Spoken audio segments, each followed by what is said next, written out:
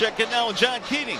Mario, it is rare that we see Justin Verlander actually sitting in the stands during a baseball game.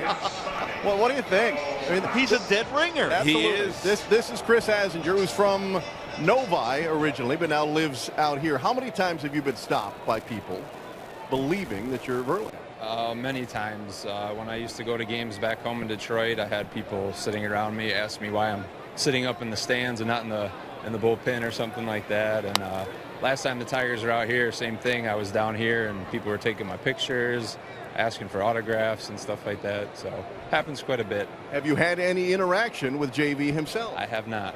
I have not. Just a picture. Last time he was here, I kind of leaned over the bullpen and my wife took a picture with him in the background. So I have a picture, but that's about it. Do you think he's aware that you exist?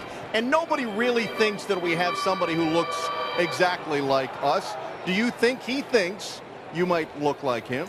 I'm not sure. Last time I was here, Job Chamberlain saw me and told me I looked just like him, and all the coaches and players turned around and they were laughing at how much they thought I looked like him. So all right, let's be honest. But between us girls, did you put the beard on so you look more like Justin Verlander?